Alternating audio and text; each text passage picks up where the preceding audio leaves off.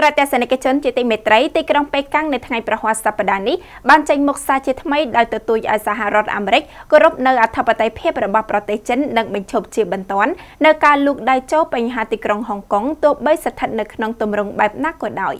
នាថ្ងៃប្រហ័សទីក្រុងប៉េកាំងបានចេញមុខសារជាថ្មីម្ដងទៀតទទូចឲ្យសហរដ្ឋអាមេរិកគោរពអធិបតេយ្យភាពរបស់ប្រទេសចិនហើយបញ្ឈប់ជាបន្ទាន់នឹងការលុកដៃចូលក្នុងបញ្ហាហុងកុងទោះបីស្ថិតក្នុងទម្រង់បែបណាក៏ដោយនេះបើតាមការចេញផ្សាយដោយទីភ្នាក់ងារសារព័ត៌មានសិនហួរនៅយប់ថ្ងៃប្រហ័សទី19ខែកញ្ញាឆ្នាំ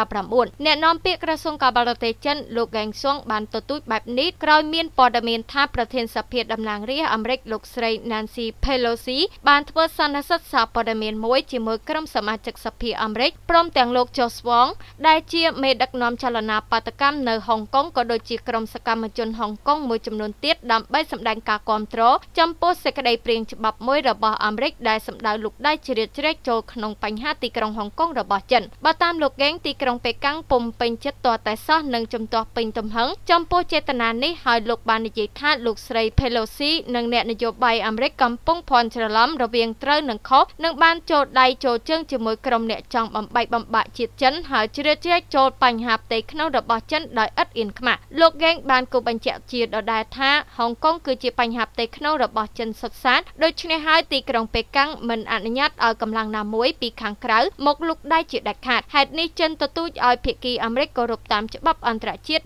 និងគោរពដែនអធិបតេយ្យភាពរបស់ចិនហើយបញ្ឈប់ការព្យាយាមជ្រៀតជ្រែកបញ្ហានៅទីក្រុងហុងកុងឬក៏គាំទ្រចលនាបាតកម្មហិង្សាដែលបន្តអូសបន្លាយអស់រយៈពេលជាច្រើនខែមកហើយនេះទៀតទៅគួរជំរាបថាលោក Joe Swong ដែលជាមេដឹកនាំចលនាបាតកម្មនៅហុងកុងនិងសកម្មជនហុងកុងមួយចំនួនទៀតកំពុងបន្តចំណាយពេលនៅសហរដ្ឋអាមេរិកដើម្បីស្វែងរកការគាំទ្រសម្រាប់បុព្វហេតុតស៊ូដើម្បីលទ្ធិប្រជាធិបតេយ្យរបស់ពួកគេនៅឯទីក្រុងហុងកុង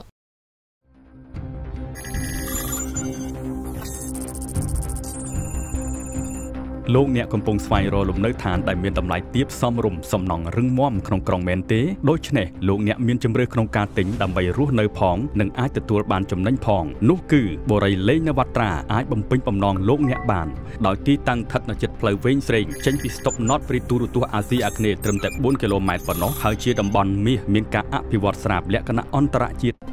បូរីលេងនវត្រាតម្លៃទាបបំផុតនៅក្នុងទីក្រុង